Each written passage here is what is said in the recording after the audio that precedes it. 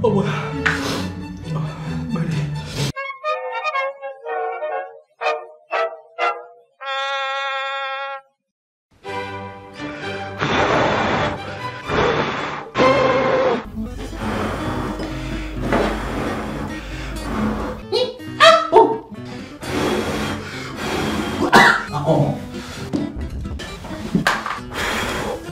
안녕하세요 여러분.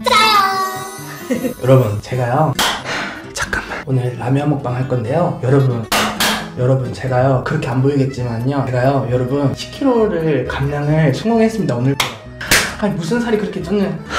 근데 뭐 카메라에는 뭐 이렇게 빠진 일은 잘 안 보이는데 아무튼 저 10kg 올해 들어가지고 운동을 하면서 저랑 지켰던 게 마라탕 먹지 말, 라면 끓여 먹지 말기. 라면을 사실 올해에 제가 한 번도 끓여 먹지 않았어요. 그런데 여기서 저번에 짜파구리 끓여 드셨잖아요. 브이로그에서 먹은 거 라면 아니에요? 라고 하시는데 뭐 하실 수 있어요. 근데 브이로그에서 먹은 거 진짜 조금 먹었고요. 그 친구 나유씨가 다 먹었고요. 짜파구리는 뭐 제 기준으로는 국물라면 아니면 라면도 알아. 그래서 오늘 지금 이거 저희 어머니가 새김치 담그셨는데 너무 맛있어가지고 빨리빨리 먹어보시죠. 여기에 틈새라면 2봉, 열라면 2봉 했고요. 여기는 참치김밥, 치즈김밥 준비했습니다. 화끈하게 없구나?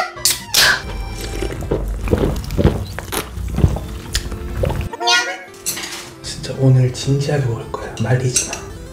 근데 제가 살 뺀 게 막 자막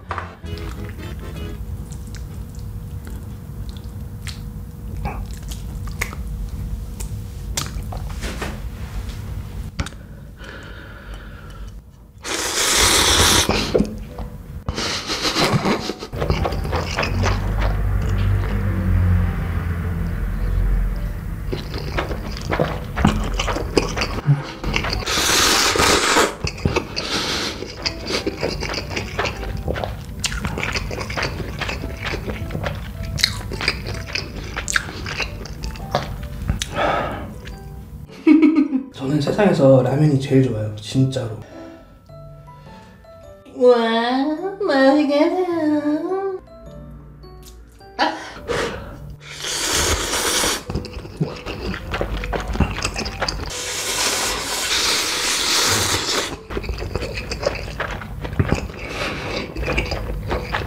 누가 끓였어? 진짜. 와, 진짜 맛있어.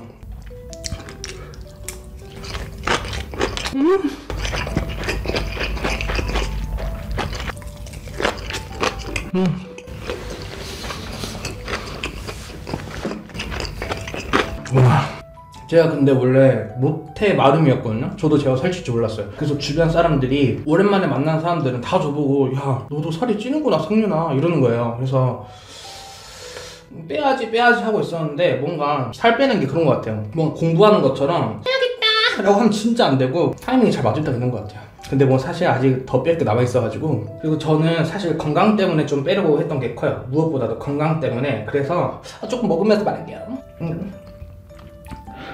너무 맛있어. 이거 엄마 김치 이거 미친 거 아니야 엄마?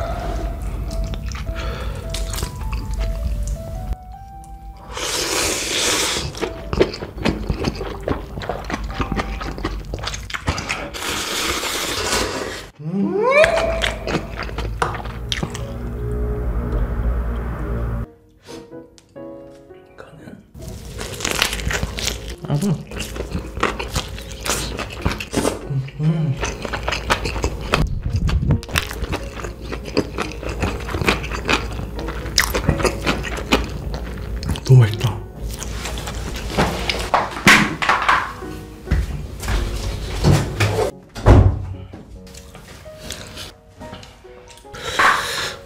이거 언제 보여?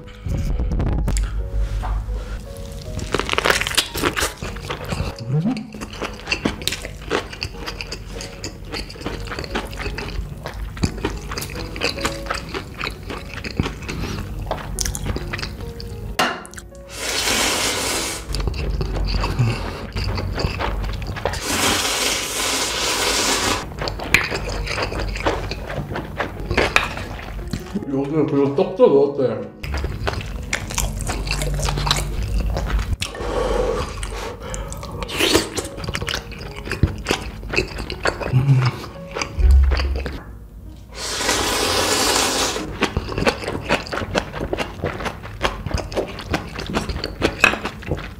미쳤습니까?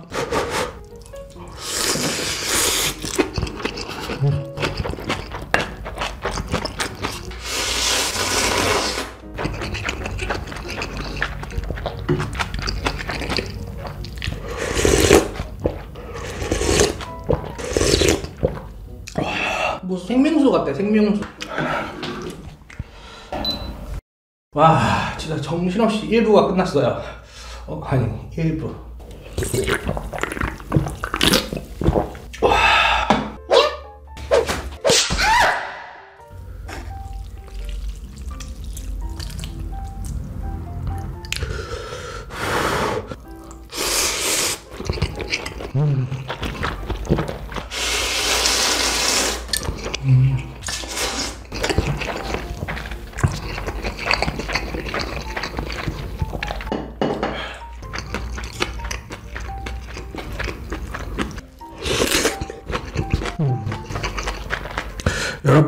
여러분들은 어떤 라면 좋아하세요? 저는 여러분과 함께 라면.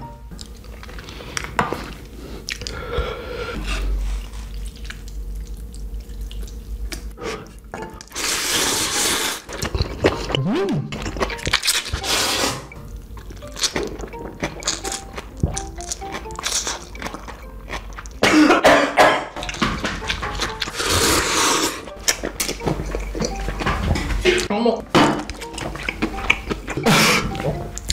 뭐야. 머리.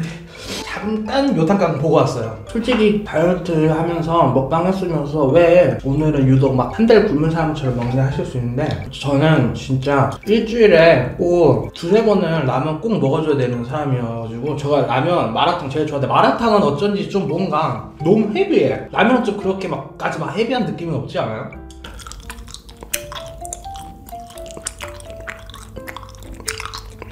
그리고 라면이 내 배고픔을 해결할 수 있는 가장 가성비가 좋은 음식이야. 맛있고 편의점에 가면 저렴하게 뚝딱 구입할 수 있고, 그냥 버너 올려가지고 물 붓고 때려 붓고 금방 요리 되잖아요. 제가 그래서 라면을 제일 좋아했어요.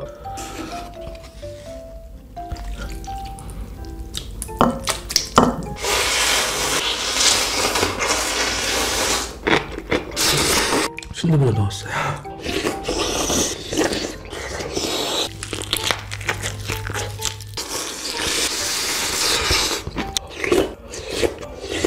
진짜 맛있다.